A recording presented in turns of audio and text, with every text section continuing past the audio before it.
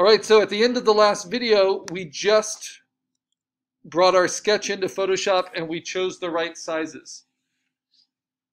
So I'm going to review that by going back in my history to before I changed the size. So the first step, you bring your sketch in.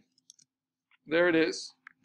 The first step is to crop it down. So I'm going to use the crop tool right there.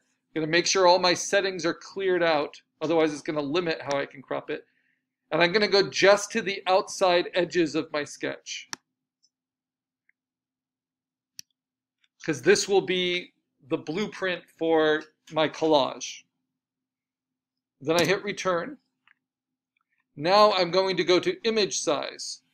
If you don't see rulers, you can always hit Command R to get your rulers. And you want your rulers to be in inches. And if they're not in inches, you can go to Photoshop Preferences, Units and Rulers, and set them to be in inches. Okay. Right now, 4 inches by 3 inches is not going to do it. And it's not only that, it's only 72 pixels per inch, which I can see on the bottom edge. So I need to go to image size, image size, and I need to grow it to be full print resolution in this lab. So I'm going to take my smallest dimension and make that 11 inches. And because this lock is activated, that's going to automatically change the width so its proportions don't change.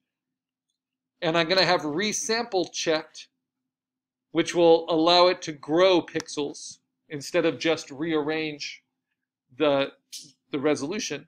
And I'm going to change the resolution from screen resolution to 350, which is what I call our Arts Lab resolution. Once I do that, it's going to look very blurry, but then I hit Command 0 to fit it all on the screen. And now it's 11 inches by almost 16 inches. We want to aim for 11 by 14 by 350, something around there. Now I'm going to create a new layer because I want a background. I want a desk in order to build this collage. And then I'm going to drag that new layer underneath my sketch. And then I'm going to go to image canvas size, and I'm going to grow around my image. And I'm going to make it 40 inches wide by 30 inches tall. I do that because it will give me enough space, but it's good for future artists to know this, because that's the largest print size for a professional 4-color offset lithography press, which is how things are professionally printed, like movie posters, banners, business cards. All of them are printed on 30 by 40 sheets that are then cut down. The only thing that's printed larger than that are inkjet billboards, which run on big bicycle chains and is a different process. But digital artists design those too. All right, now we've got this big open space. Remember, you can always hit Command 0 to fit it in. I can get off of the crop tool. And now with this background layer, which is just an empty grid right now, I'm going to say Edit, Fill, not with white, but with 50% gray. This shows me that this is kind of a working space, and it's a nice neutral mid-tone to cut things out on. Yes, so this background size, I used canvas size. Go back before I did the canvas size. So I'd already resized the image itself, that's cropped down to my sketch, to be at least 11 by 14 by 350. Next, I created a new layer by using the little post-it icon. You could also go to Layer, New Layer. I put that layer underneath my sketch. And now I'm going to grow the background by going to Image Canvas Size and choosing a width that's 40 inches and a height that's 30 inches. So make sure it says inches here, not pixels, right? 40 pixels by 30 pixels is very different than inches. Okay, then I get this. It's 40 by 30 inches by 350 pixels per inch. Now I'm going to click on that background layer, And I'm going to go to Edit at the top and Fill. This is a very uniform way to do the paint bucket. And I'm going to choose from the drop down of the contents, I'm going to choose 50% gray. And then turn my sketch on. Just like we did with our emoji screen grab, I'm going to lock both of these just so they don't get disturbed. So you want 50% gray. Yep, so Edit, Fill, and where it says Contents, you'll have a drop down, and you'll choose 50% gray. Opacity will always be 100% when we do this, and mode will always be normal. All right. All right, now that I've got my space in my sketch, I can start bringing in my reference images. And to make this a little bit easier, compositing is all about layers. So I'm going to go ahead and swoop all of my coloring options into this sideline bar. So mostly just what I have are my layers right here. So I can see them all very clearly. Okay, now I'm going to build from the background forward. So I'm going to build from the setting sun. I'm going to drop that in. It's going to come in the middle.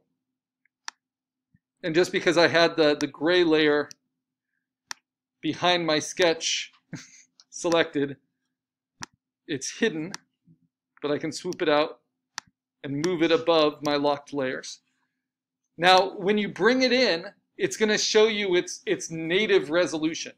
So this is the size that file is, which is about the perfect size. And then immediately I can hit Command T and I can transform it. Let's just do a basic flipping of it. So that's basically how I'm going to use it right there. But I don't want to place it there quite yet. I'm just going to set it off to the side. And it's going to come in as a smart object. Just leave it as a smart object for now. What's in front of that? Well, it's the high mountains. And what are the ones I'm pretty sure I want to use? All three of these. So let's bring these in. Bring them in. They're plenty big. I can shrink them a little bit. Remember, they're still smart objects. So I'm not losing any quality until I rasterize them. And I'll move that over here. So I have my setting sun. You can tuck them off the corner too. And I have my high mountain.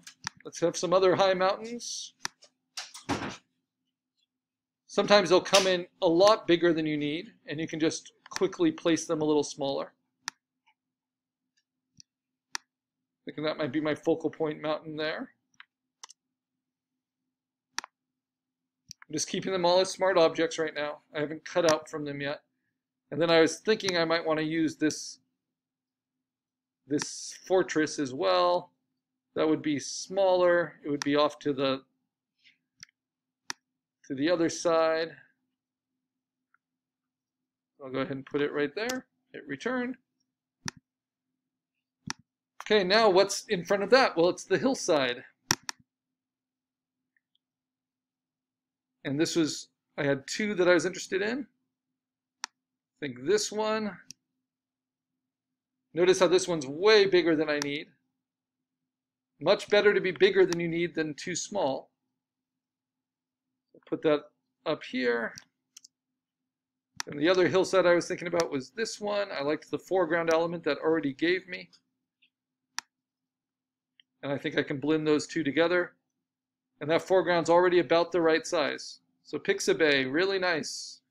An average of around 3,000 pixels allows us to print way beyond 8 by 10. But as long as we can do at least 8 by 10, we're in good shape.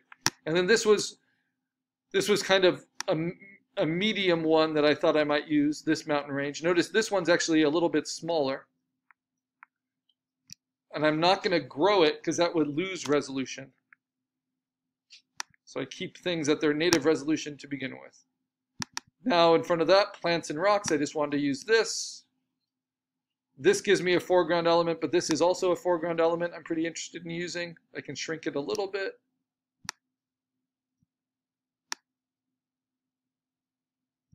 Maybe I want to flip it. I can right click and flip it horizontally while still keeping a smart object. Yeah, so something like that I think might work.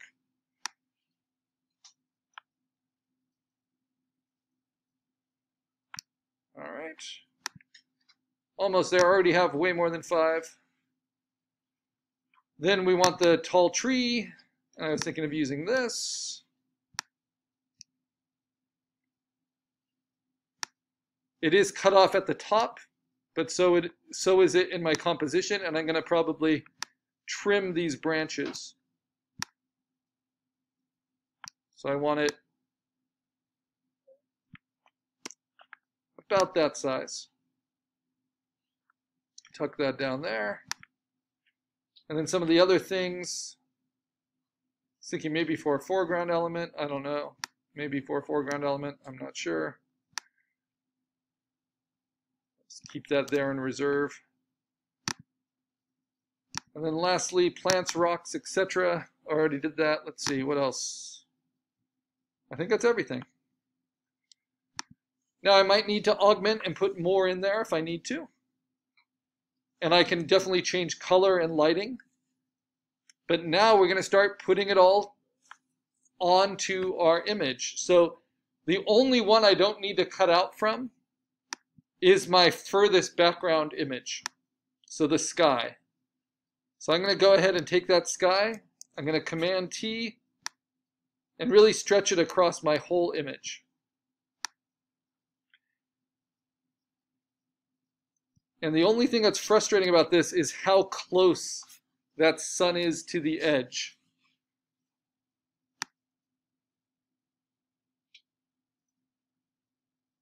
But I'm going to put the sky pretty high, and I'll put it right there.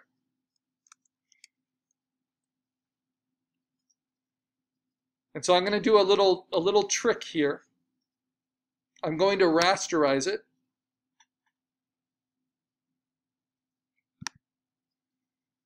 And then I'm going to use my lasso tool,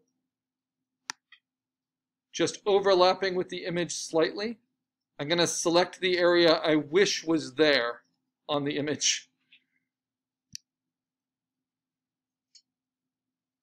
And then I'm going to fill that lasso area just like I filled the gray background. I'm going to say Edit, Fill, but this time, instead of filling it with 50% gray, I'm going to say fill it with Content Aware.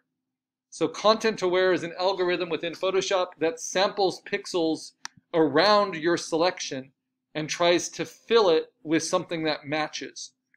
So the most basic way that they demonstrate this is that you have a brick wall with graffiti on it, and you want the graffiti gone. So you lasso around the graffiti, and then you fill it with Content Aware, and it sees enough clear brick that it knows to fill it in with that pattern. We're going to do it at 100%, and let's see what we get, because I just need a little bit more sky, because I don't want the cloud right on the edge of my composition. So this is using the computer to kind of think through it. And so it gives me a little bit more sky. It also gives me a second sun, but I can adjust that later. But that does give me a nice transition in the sky at least, right? All right, so that's one layer. That's good to go. That's my background. Next, I can dim it for the moment at like 50%, and I can lock it so I can see my sketch underneath. Or I could do the trick that we did for our emojis, and I can duplicate my sketch with Command J, move it on top of everything, and then just turn its opacity way down. Because all I need is the sketch to kind of tell me where things go. So I'm going to turn it to about 30% opacity, and then I'm going to lock it. Okay, next are the high mountains. The high mountains I need to start cutting out a little bit. So I have this, and those high mountains